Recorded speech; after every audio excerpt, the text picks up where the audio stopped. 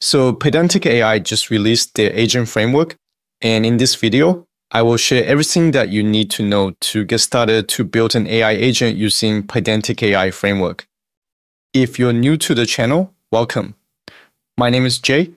I am a freelance data analytics consultant, and I've been building custom data and AI solutions for the past 7 years.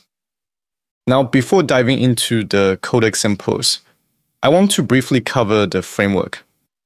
PydanticAI is, of course, created by the team that developed Pydantic, a very popular Python library for data validation and settings management.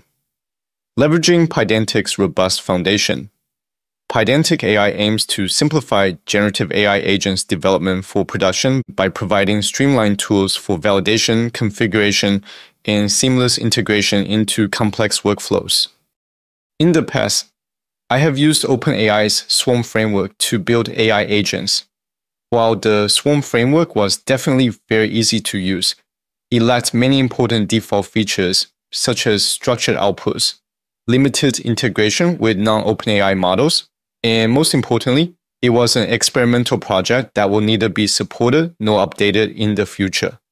And PydanticAI addressed all those issues. Currently, PydanticAI is my go-to framework for LLM agents development. If you are coming from OpenAI Swarm, there will be a bit of learning curve involved as PydanticAI uses decorators for some of the core operations. When it comes to supported models, right now, PydanticAI supports OpenAI, Anthropic, Gemini, Llama, Grok, and Mistral. If you are using models outside those providers, you can implement your own custom class to support non-default models. Now, to get started, launch a terminal and run the command pip install PydanticAI.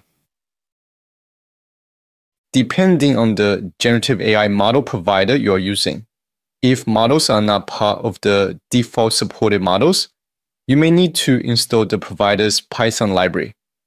For this demonstration, I will use OpenAI's generative AI models since that's what most people use nowadays. For this demonstration, I will share how to build a simulated weather agent. Open a blank Python file and name it loadmodels.py. I will be using this module to preload generative models to save me some typing. To pass a model ID or models ID from PydanticAI.models, reference the provider's module and import the corresponding model class. In PydanticAI, there are two ways to pass a model ID.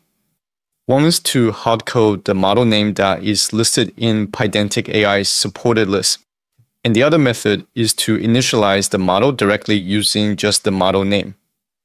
Personally, I prefer the latter approach, as it avoids the need for the model name to be listed in PydanticAI's built-in model list. And if a new model is released, the first approach is going to fail.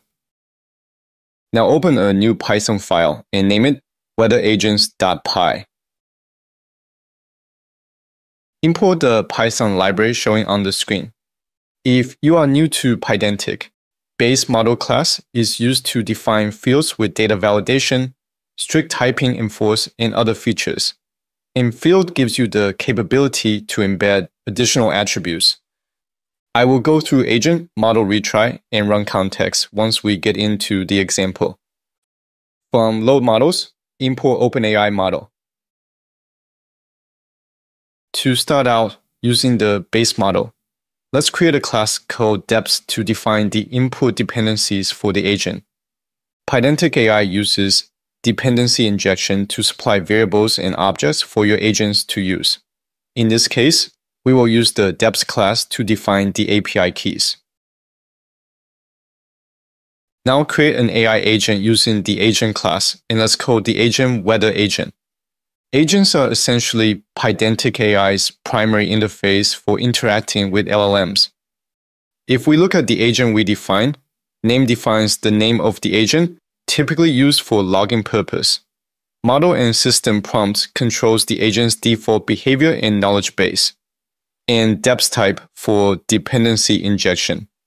This parameter exists solely to allow you to fully parameterize the agent to get the best out of static type checking. If you're not using depths, you can set the value to none. If you want the agent to output a specific structure type, you can provide the data object to the result type parameter.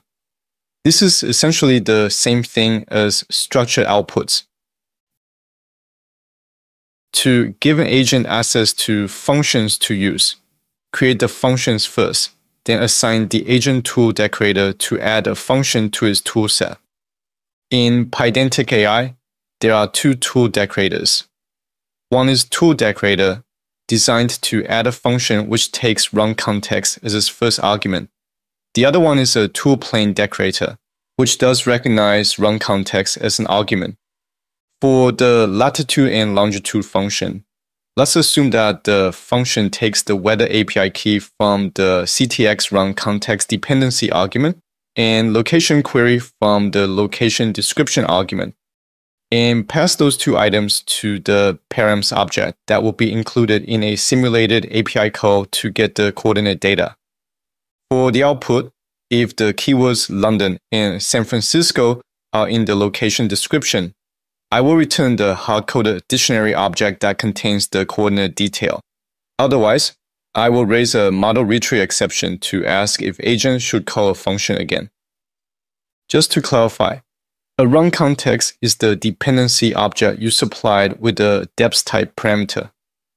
You use the run context to read the dependency values. I just noticed in the print statement it should be location description, not Q. To get the weather information, I will create another function that takes a location's coordinate, and I will add the function to the agent's toolset using the tool decorator. Now that we have everything prepared, let's insert the main routine to run the weather agent. First, I will prepare the dependency that contains the API keys for the agent to make API calls. Then we will use the runSync function to send the request along with the dependency to be passed to the tools and print the output. In this example, I will ask the weather agent to return the weather information of both San Francisco and London. When the weather agent retrieves the weather information, it will first call the getLatitude-Longitude function to get the coordinate for San Francisco and London. Then it will call the getWeather function to get the weather detail for the two locations. Now let's run the script and give it a try. Oh, I forgot to comment out other models. If we look at the results, it returns London is 70 degrees and snowing, while in San Francisco, it is 100 degrees and windy. This is just a very basic example showcasing how to create a generative AI agent using the PydanticAI framework. I will cover more examples and detailed use cases in future videos to explore the framework in depth, so stay tuned. And don't forget to like the video and subscribe. Happy coding! See you in the next one.